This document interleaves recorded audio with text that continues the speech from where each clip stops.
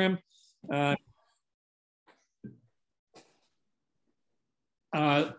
I'm Bob Cowden. I'm an official in Kamloops, British Columbia, and I've had a very interesting career as a jumps official. So I find this format a pretty exciting format where we get to share 4 or 5 times a year with jumps officials from across Canada. We have a very interesting format for a program today. My good friend Phil Martin from Guelph, Ontario is going to be the presenter today.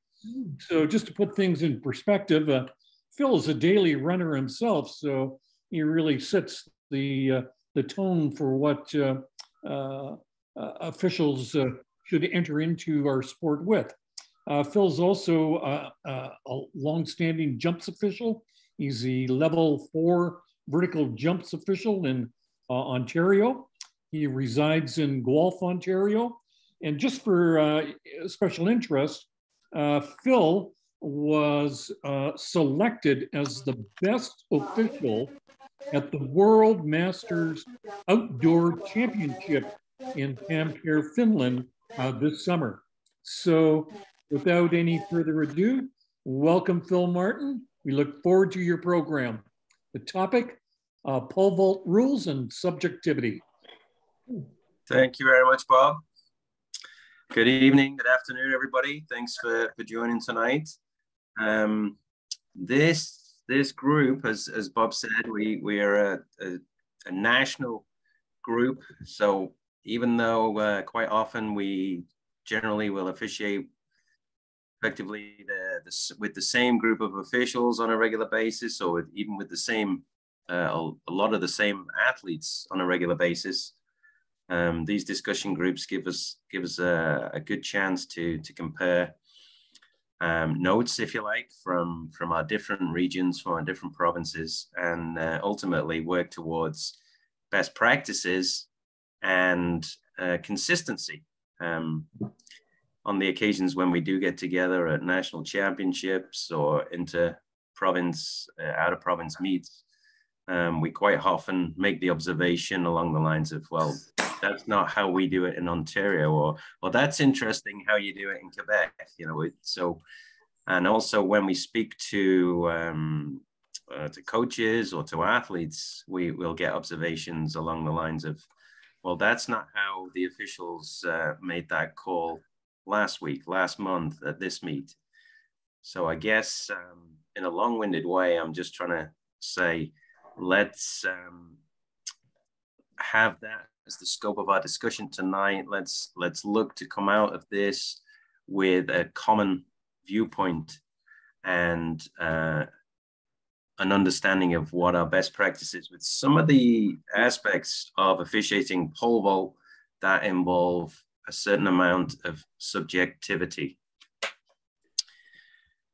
And can I advance these slides, Eric, or do I have to have you do that?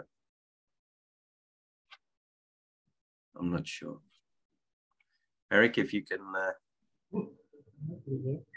advance, please. So yeah, we're gonna look at specifically just pole vault. And I know this is a jumps group. We're not going to talk about horizontal jumps or high jump at all. We're just going to look at some very specific things that only really apply to pole vault, or in the circumstances that I'm going to introduce tonight, they only really apply to pole vault. And if we want to put some labels on them, these are subjective rulings that involve the environment, equipment, and action of the athlete. Next slide, please. So the first of these, environment. We have a scenario. The athlete vaults and clears the crossbar. After release, the athlete's pole falls toward the crossbar or the uprights, and the crossbar is knocked off. So as the judge in this circumstance, are we raising a red flag or are we raising a white flag?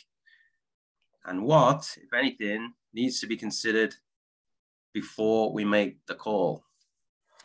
So what I've neglected to mention there in the scenario is this is outdoors, and perhaps wind factor. There's a bit of a windy day involved. Did he make an attempt? So and that, yeah, you're exactly right. Is that Tim? Yep. So you're exactly right, Tim. Yeah, it's these are the things. So what is it, you know, as officials, what are we considering? How does the rule book help us? What is the scope of our decision making here? How windy was it? Did he make an attempt to just throw the pole back? And how would we determine that, Tim? How would we determine whether the athlete is making an attempt to throw the pole back? Visual by the referee, by the official at the bar. Okay. And if we go to the next slide, please, Eric. So in the rule book, one of the things it tells us for an outdoor event is we should have one or more windsocks. And I've highlighted the phrase there, to show the athletes the approximate direction and strength of the wind. What I'm going to suggest is that as an official, we should be paying attention to this too. We should be able to, firstly, determine is the wind a factor? Is the direction of the wind a factor and its severity? And also, as an official, are we in a good position to make this call? I find that unless you're stood looking across the plane of the crossbar or close to looking across the plane of the crossbar, it's very difficult to judge, or it's much more difficult to judge whether the athlete has made a deliberate effort to release the pole away from the crossbar and then to determine whether the wind has had any effect on changing the direction of that pole. So if we go digging in the rule book, we have under 2610, extraneous forces. When it is clear that the bar has been displaced by a force not associated with an athlete, and they use the example, e.g. a gust of wind, but they're not mentioning a pole here, they're just mentioning the wind itself. So on a really windy day, we may, some of us will have experienced having to hold the crossbar in place until such time as the athlete is making their attempt, either with physical means or with various cords or strings or whatever, and then allowing the athlete to make the vault without any retention of the crossbar.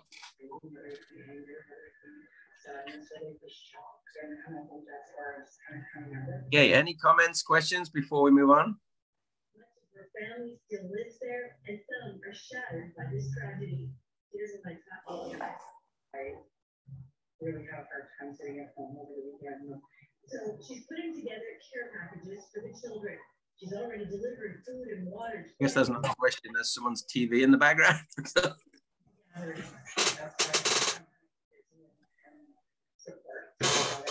Okay, Eric, let's move on if there's no more comments on that one. We have a situation where the athlete vaults and clears the crossbar. After release, the athlete's pole falls against the crossbar without displacing it or without immediately displacing the crossbar. So the crossbar is still in place, but the athlete's pole is up against the crossbar, perhaps still in motion. So my question is, at what point can the official determine whether this attempt is finished, and is it a good attempt and therefore a white flag, or is it a failed attempt and a red flag? What considerations do we need to make before raising the flag? Anybody have any observations on this one? Are we letting the athlete remove the pole from the crossbar? Well, that's a very good question, John. But at what point would the athlete be permitted to do that? When the white flag goes up, after Very the good. flag race. Yeah. We actually had at Canada Summer Games just a few weeks ago in the same events, the men's decathlon pole vault. Within the space of 15 minutes, we had two very similar attempts. The first attempt, the guy cleared the crossbar and was up on his feet very quickly and grabbed his pole just as it impacted the crossbar. And I had the flags. I immediately put up a red flag because I hadn't been able to establish that the crossbar was not going to fall. And he grabbed his pole. He was given a red flag. And I also mentioned to him why he was given a red flag. And then within 15 minutes, a very similar occurrence, different athlete. He was much slower getting up. His pole by this time had come to rest against the crossbar. And I just raised the white flag as he jumped up and grabbed his pole. I'm sure to the spectators watching, they were questioning, well, why did one athlete receive a white flag and one a red flag? I don't know, is Pritam, are you on this call? Pritam was with me at this event. And after the first one, he kind of gave me a thumbs up and a nod. Yes, I agree with you, Cole there. At the second one, I got more of a okay, well, you're in charge kind of a look from Pritam. I'm sure he would remember that one. But yeah, it's and again, this reinforces the fact that as judges, we should always try and have the flags, because otherwise, you know, at what point is the decision made? The rulebook does give us the opportunity to reverse decisions. But I mean, it's unclear to the athlete if he has not received the white flag, at what point he's able to retrieve his pole. Any other comments, questions? I guess the comment that I would have, Phil, can you hear me? Yes, go ahead, Bob. The comment that I would have is you raise a point for me that it should be the chief that has the flags in pole vault, and it should be the chief then that is making that decision. Mm-hmm. Yeah, I would agree. Mm-hmm. And Eric, if you can advance to the next slide, please. We can see where in the rules it gives us some guidance. So the actual rule reads: after the release of the pole, no one, including the athlete, shall be allowed to touch the pole unless it is falling away from the bar or uprights. If it is touched, however, and the referee, so the referee here is specified, not the chief judge, is of the opinion that but for the intervention, the bar would have been knocked off, the vault shall be recorded as a failure.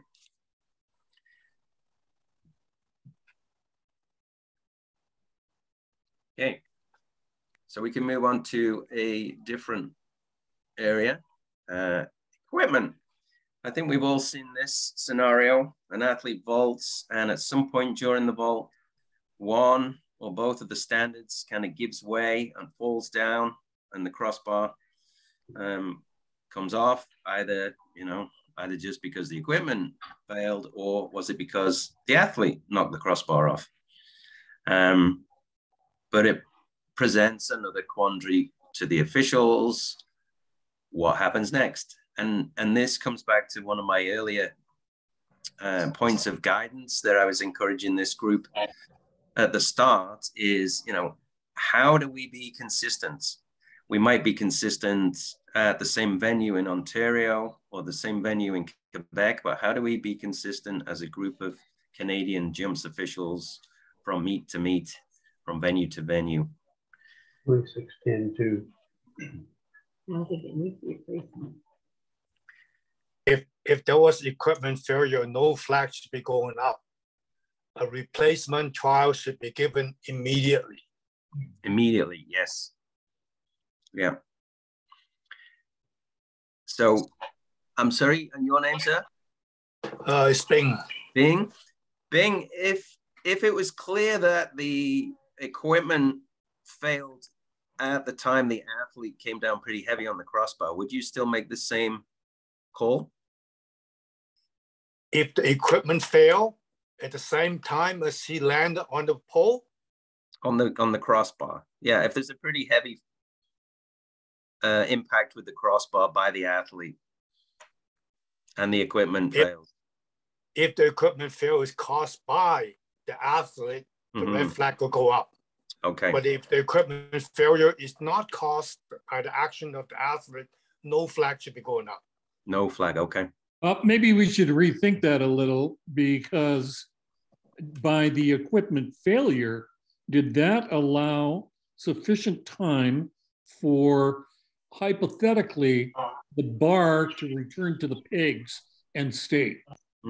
So perhaps. Had the equipment not failed and the athlete had brushed the bar and the crossbar returned to the pegs, we would call that a fair vault.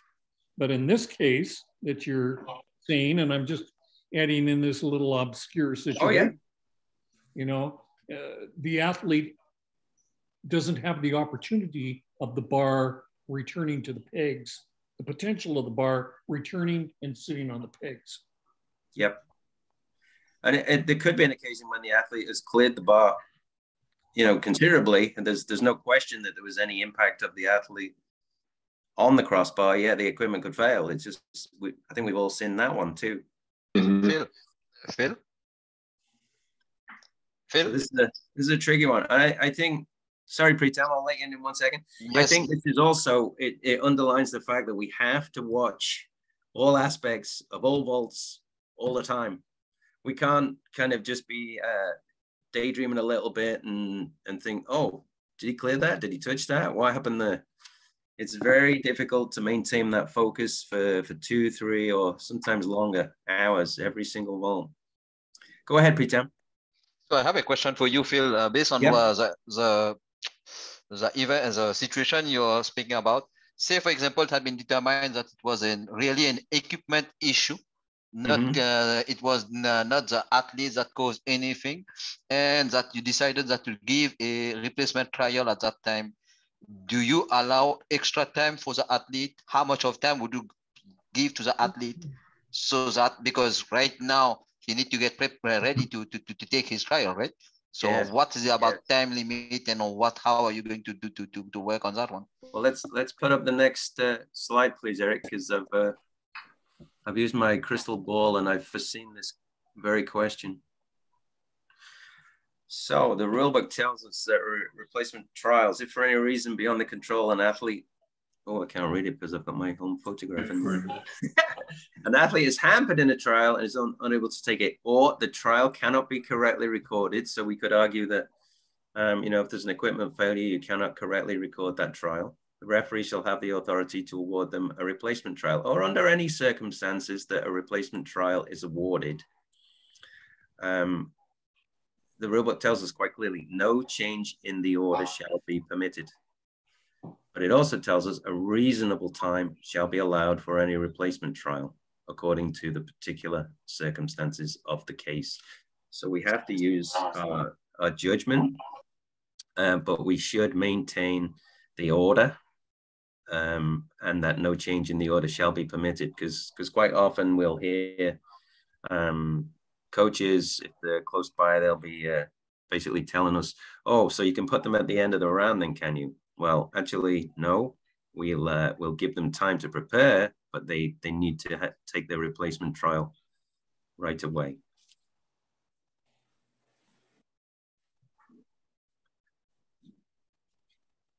So does that answer the question? Yes, thank you. Very good topic, Phil. Very good topic. And there's another similar one. The next slide, please, Eric. I think we've all, unfortunately witnessed this scenario. The athlete vaults, and during the vault, the athlete's pole breaks. Again, Is it a red flag? Is it a white flag? Is it a replacement trial? What needs to be considered? This one is less subjective. The rulebook clearly states that the athlete will be awarded a replacement trial. I guess at this point where the complication is that there is a good chance that the athlete may have injured themselves, or there is some debris that we need to clean up to ensure that the runway and the pit is safe for the next jump. So there are those complications, but the rulebook does tell us that the athlete will be awarded a replacement trial, and as we've just seen, that replacement trial should be taken immediately after a suitable time period.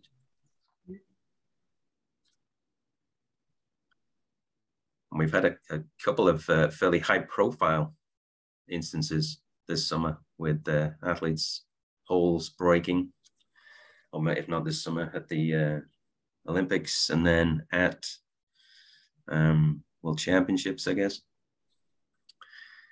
Phil, may I raise the bar a bit higher for you? Please. So say for that in this situation, the athlete's pole is broke, and he does not have any other pole, personal pole for himself. Oh. And he want to, I don't know, to ask another athlete to have a pole or whatever.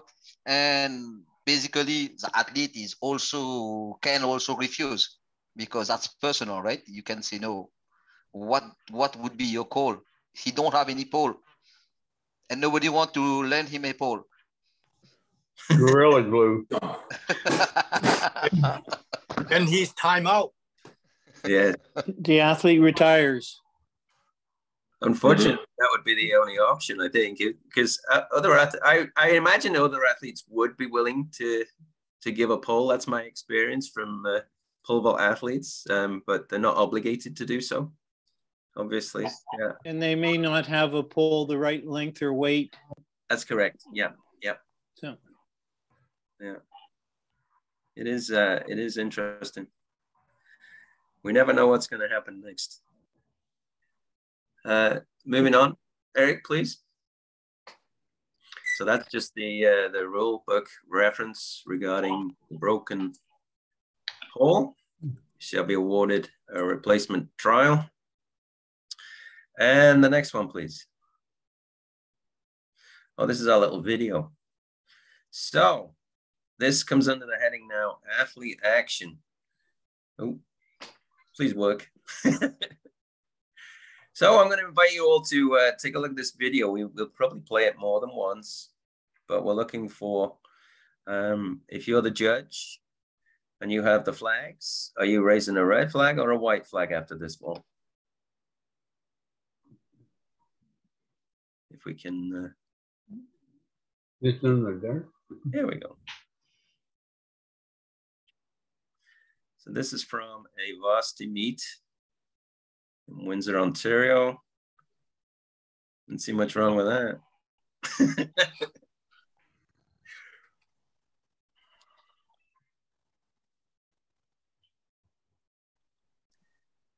So the gentleman in the foreground is applauding. That's the athlete's coach. Watch your hands.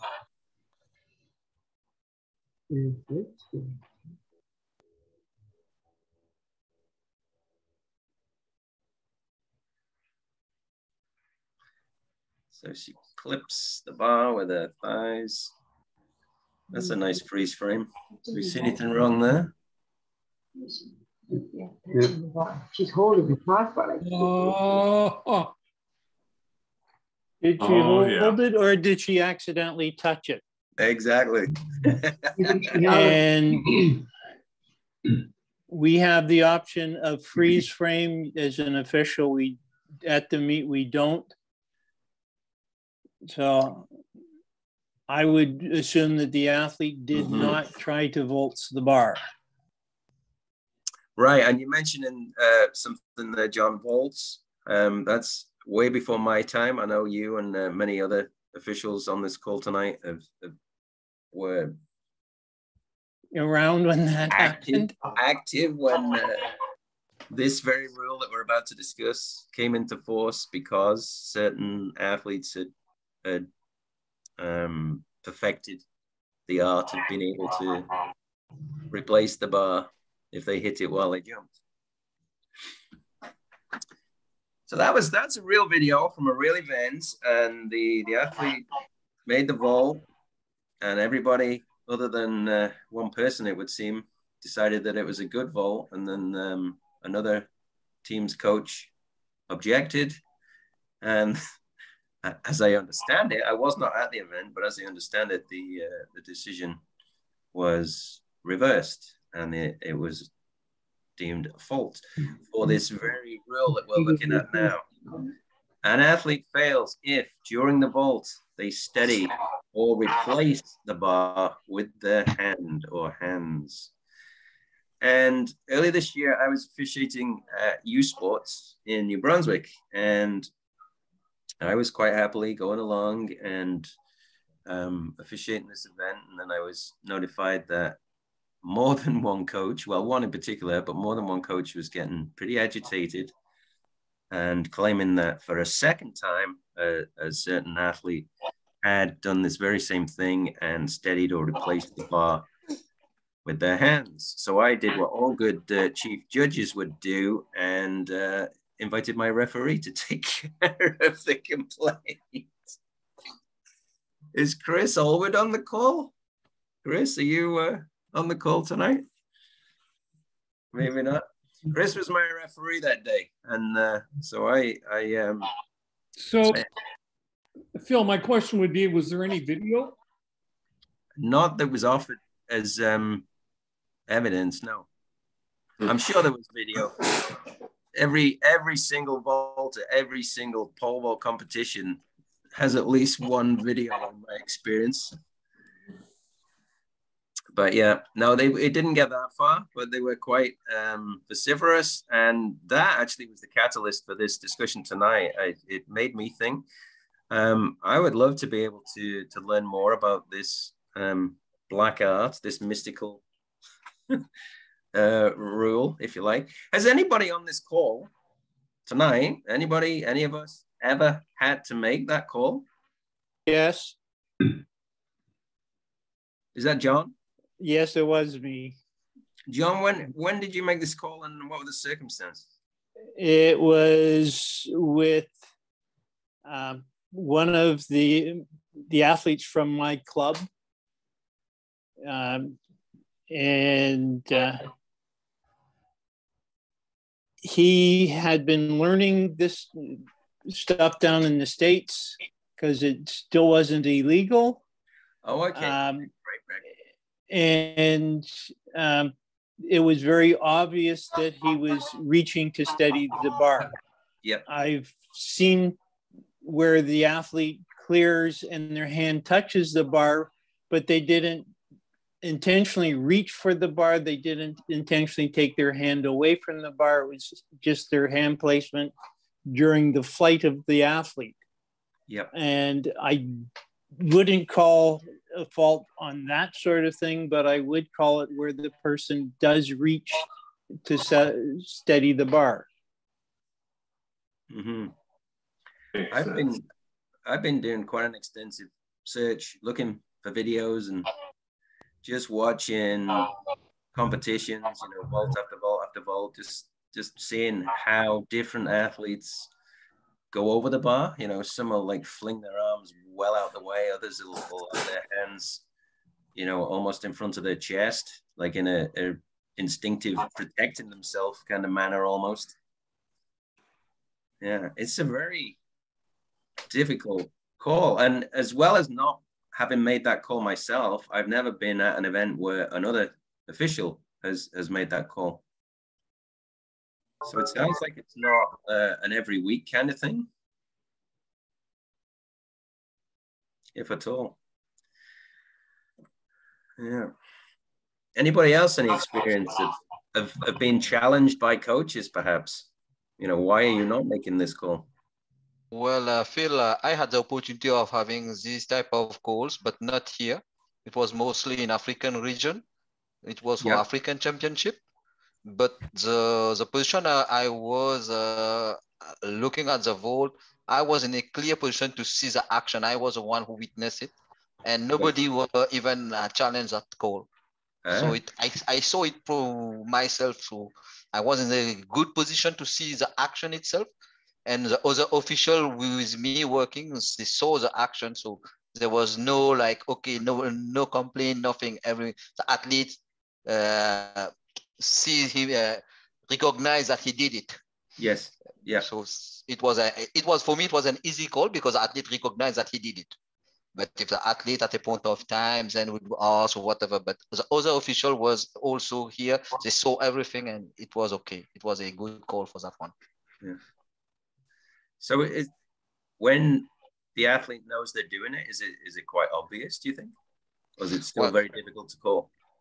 Well, the athlete knows, so they just look at the flag that was red and they just shake their head. Okay, okay, it was okay, I know it. So it was obvious that they are not going even to complain. Yeah. Okay. And where would you say is the best position for the official to make that call? The best one would be the one looking at the vertical plane. You will be in a good position to see exactly where the athlete was, what is his action with that. Yeah, yeah. So kind of the same place for looking to see that the athlete is releasing the pole away from the crossbar. For sure. Yeah. That's an excellent point. The positioning of the chief judge is critical, and the chief judge needs to be in a spot to observe the total jump, the total vault. Yep. I would agree, Bob. And even to underscore that some more, the chief judge needs to be able to reach agreement with the members of his team or her team, what the roles and responsibilities are going to be based on where they're positioned, who is looking for what, and using 6 eyes to make a call rather than 2 eyes if needed. Again, Phil, a very, very good point. And, do we clearly cover the roles and responsibilities of each position at the start of a meet for our team? Mm-hmm. So the team meeting and the sharing of information, critical factor in best practice. Yeah. Mm-hmm. But what I'm going away with here today is the positioning of the chief judge for visibility to be able to make a valid call is critical. Not only that, Robert, I would also add is whenever such a situation occurs, the way the team react to, we should not be like, okay, no, this happened, or it's something like something that, okay, everyone try to react differently. It needs to be, we are working like a team, be it the chief, be it the other people. So it's going to be like, okay, we need to seem to be like professional. The way we handle this type of situation, we should not be in taking a rush decision or whatever. No. We can just consult with your colleagues and everything. The decision is taken. This is okay, all clear. Let's go for that one. Yep. It might just be a nod of the head or a thumbs up. Yep. It's good. I did have some fun doing a YouTube search, looking at the rule 28.2.3. After leaving the ground, they place their lower hand above the upper one, or move the upper hand higher on the pole.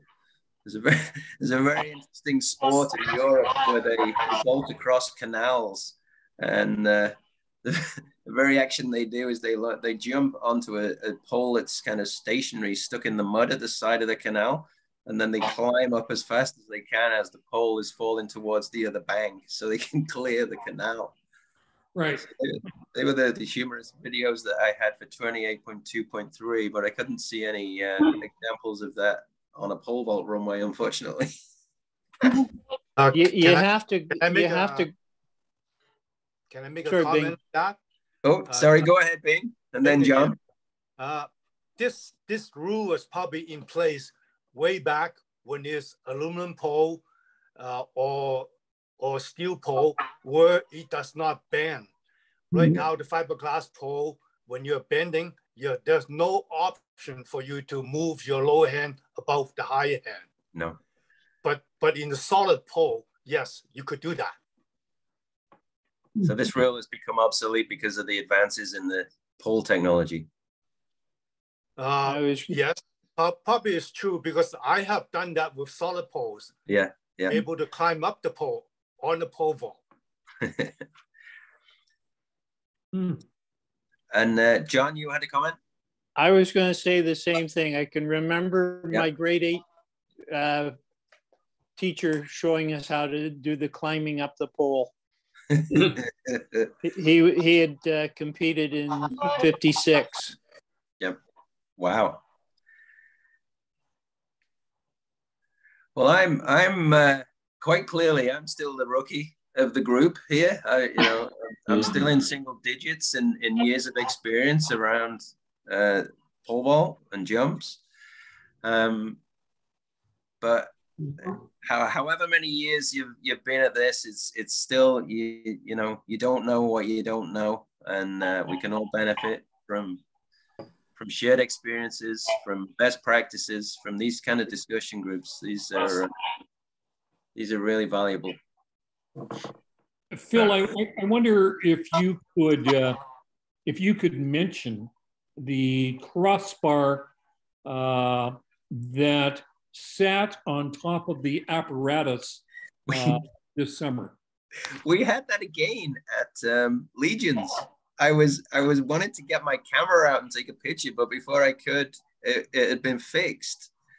So what Bob is describing is an athlete will vault, and they'll have a fairly substantial impact with the crossbar, but it'll kind of bounce in place on the pegs. But then it will kind of project itself up so that it comes down on top of the standard, on top of the upright. It doesn't remain on the original peg. It sits on the top of the equipment. Lavallee's, I was going to say Lavallee's indoor world record that never was. You should still be able to get that on the internet. Yes. Some of the equipment now is designed, or I think in the rulebook it shows that it needs to be designed so that this is not possible. But of course, there's a lot of equipment around that is not designed in such a way, and it just has a flat platform, if you like, that allows the crossbar to come to rest on the top. But yeah, it's quite a rare occurrence, Bob. But we did have exactly the same thing happened in one of the pole vaults at the National Legion in Sherbrooke this summer. I think it's a point worth Yeah, and then again, as an official, pole is it's a fault, and it does actually say that in the rule book that it needs to remain on the peg, and it needs to remain on the peg that it started on. So if the crossbar is displaced from an upper peg onto a lower peg, or a lower peg onto an upper peg, then that again would be a fault. So Phil, what you Hello. just said, it stayed on the peg, but it just turned, not on the side it was. It's still on the peg, right? It did not fail. It did not. So technically, it just twisted. Yes. No. So in Legions, one side landed on the top of the upright. Okay. Yeah, if it stays on the same peg, even if the crossbar flips upside down, that is a good jump. Yeah. It's a very lucky jump, but it's a good jump. Yeah, very lucky jump. Yeah. But again, I think the situation that I ran into, it really reinforced me that as the chief judge or referee, that you need to take a look at the equipment you're working with, like an equipment inspection before you start. Mm-hmm. Yeah, we get complacent if we're at the same venue with the same equipment all the time. We kind of know our equipment like we know our own vehicle. But then when you go to another venue, different equipment, you need to get that intimate knowledge pretty quickly. Great. Yeah. Well, I think that was the last slide. Was it not, Eric? I believe so. Oh yeah, just a celebration. So maybe, Phil, we could open it up if there's anything in relation to pole vault that maybe a sharing session at this particular point. We've got about 5 minutes here. May I have a question? Yes. So say, for example, we are in a rainy day outside pole vaulting. And so one of the athletes realized that his pole need to be taped. And he come to the chief judge, hey, you know what? Because based on safety, my hand is slipping on that. Can I tape my pole? And he's the only one jumping and all that. So what is the arrangement we are going to make so that for the time factor or for security, should we allow? Should we give him extra time? Because it's raining and safety-wise, he might hurt himself. So I open the question to all guys. An extension on that, how many people have done pole inspections to check the layers of tape on the pole? Yeah. Well, I do. I incorporate that as a part of a regular thing now.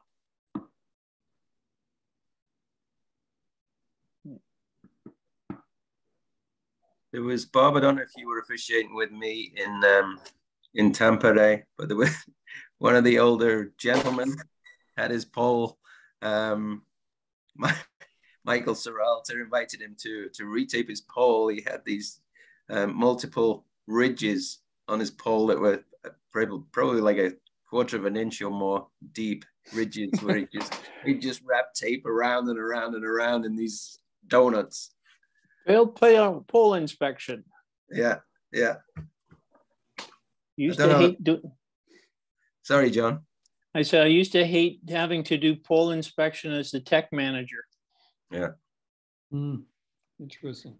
It's something I have very little experience with. I made a point at Canada Summer Games. I had a few minutes, and Barclay Frost was there with me. I asked Barclay to give me a bit of a tuition on what I should be looking for, so we can, for sure, we can all learn from each other. Absolutely.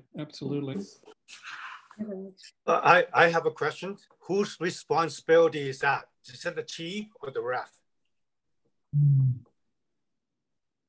It's always the referees. I don't think so. Yeah. Maybe it's the chief's responsibility to notice these things, and then it's the referee's responsibility to give out the discipline. That's another way of looking at it. Yeah. Maybe an alert referee determines whether or not a chief has got too many tasks at hand and can assist. Yes. Yeah. You can also inspect the poles during the event. I do that quite often. Yeah. As a referee. Interesting point. Yeah, I did that in Langley this summer as well too. When the pole were on the pole stand, I went around and look at each of those poles. I just usually go down and stand where the on deck vaulter is, and I'll just say, "Can I see your pole, please?" Mm-hmm. What? Yeah, I want to see your pole. No problem. And then I check it off on a sheet. So okay, I have one scenario that I would like to present it to the group. I don't know if anyone's have ever come across this before. I don't have any video or picture to show that. This usually occur on a young, new beginner type of pole vaulters. They're using pole that are much higher than the bars is. A vaulter running down the runway, clear the bar, but taking the pole over the bar with them. Has anyone seen this before? Oh, yes. Yes. Oh, yes. Yes. Yes, mostly with beginners. And Oh, masters. 2 meter vaulters. Masters, right? Kamloops. I find no rule on the WA book that say that is not allowed. That's not a good vault at all, because he never released the pole. He still has the pole with him. And he cleared the bar and without knocking it over. So the only place you're going to find the word release is 28.4, and it says after the release of the pole. That is the only place you will find that word used. Yeah. I had an 80-year-old woman in Kamloops who cleared the bar at 136 and still had the pole in her hand when she stood on the mat, and then she threw it away. Yeah. So I said, that's a good jump. She's going to have that kind of ingenuity. Yeah. Well, it is a difficult one. I had a gentleman from Slovakia this year intentionally clear the bar at a low height and took his pole with him over the crossbar. That was strictly a challenge of the chief judge to see what the chief judge would do. The chief judge, being me, faulted him. What did you say, Bob? I faulted him. And the rationale? He didn't like him.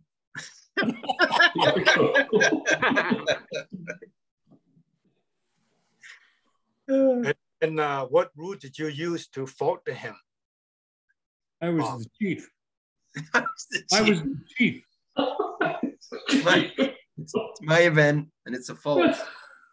The technical delegate in World Masters is adamant that any athlete, any master athlete, because master athletes are where I've run into this in the past, that the height is so low that, as was related in Tim's story, you know, the athlete will still be in possession of the pole when they cross the crossbar and land on the mat. And the technical delegate from Puerto Rico is adamant that, that in Masters Athletic Championships, that is a fault. And again, if you read the book or the rule book, you will find no place where it talks about release. But if the pole is not released, then one would say the pole was an advantage to the athlete. There was no attempt at throwing the pole to get rid of the pole. So one could say the pole, the athlete's pole, could then have been an assist to them. So that was technically why I used a red flag in that particular case. In the particular case, I also have had past experience with the gentleman, and I know exactly what he was doing. Low height, and he was just testing out to see who the chief judge was. Oh, there's absolutely no question about that. That was one of probably 4 things he did until he actually started vaulting properly. What would happen if the jumper goes over and leaves their pole on the other side and doesn't bring it over with them, but actually still has the pole in their hands when they land on the mat? Then I would go back to the word 24.8, release. There's no release. I know that's generally the case with the Masters athletes. They'll have 2 feet planted on the landing area, and the pole will effectively still be sitting in the box. Then you throw it away. Yeah, then that happens, Tim. They'll just throw it back towards the runway, and then they'll get a white flag, and then they'll reset and go again. Yep. A very interesting discussion point. Phil and I have had this on a number of occasions. So I'm sure many others have been through the release of the pole too. But it is nice if we can find somewhere in the rule book that supports our decision making. But in this case, we're not going to find it. So what would your decision be if they don't bring the pole over with them, but it still is in their hand when their feet touch the mat? They need to release the pole. Yes. But after they touch the mat, would that be acceptable?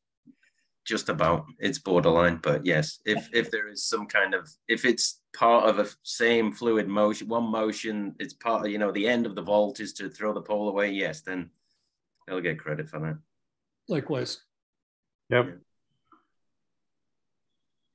Yeah, because sometimes they'll stand there and they'll be looking at you like, well, what do we do next?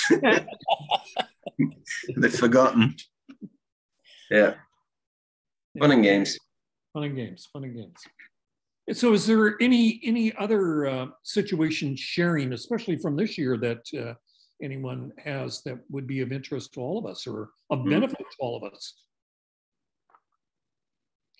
I guess the only other thing that I have, which Louise Buska had a slide in her presentation, and her slide was of a picture of 5 different tapes for measuring. Oh, yes. And that's been an item that has had an impact on me, especially as a chief judge or as a referee, and that is ensuring that we check tapes and we check measuring, because as we all know, tapes and measuring sticks come in all shapes and forms.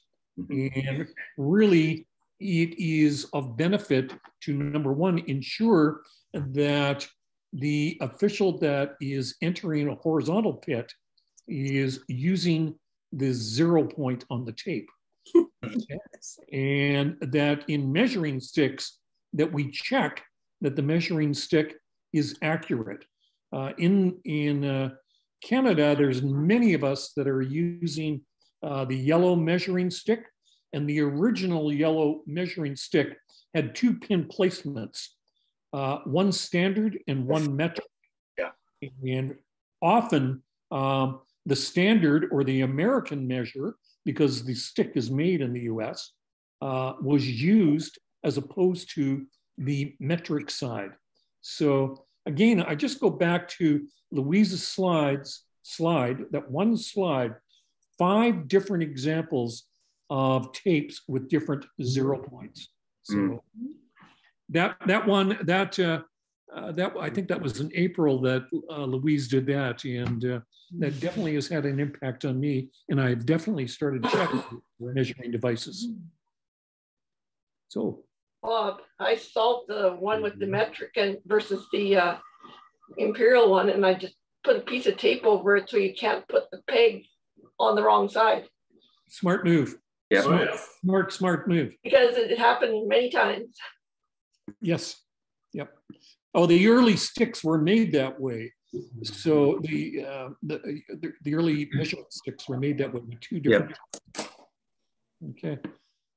Well, that's, I mean, we're at 5:50 now. So Phil, I just want to say, I sincerely appreciate the slides that you shared with us today, the thought that you put into your presentation. Definitely, I know for me, it raises my curiosity and reminds me that I need to check closely on a whole number of things. Again, it reinforces to me the need for officials to be attentive to the job at hand, and positioning and teamwork. Yes. Yep. That's how it works. So I want to thank you. Much appreciated. My pleasure. I am looking for someone to do a similar presentation, possibly in horizontal jumps.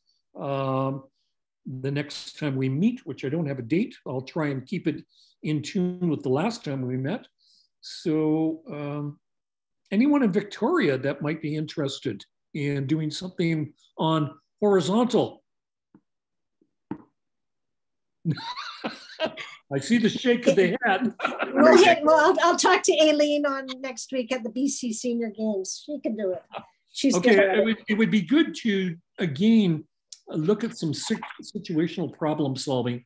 And, you know, I think as Phil did today, you know, maybe 4 situations is sufficient to get a thought process going.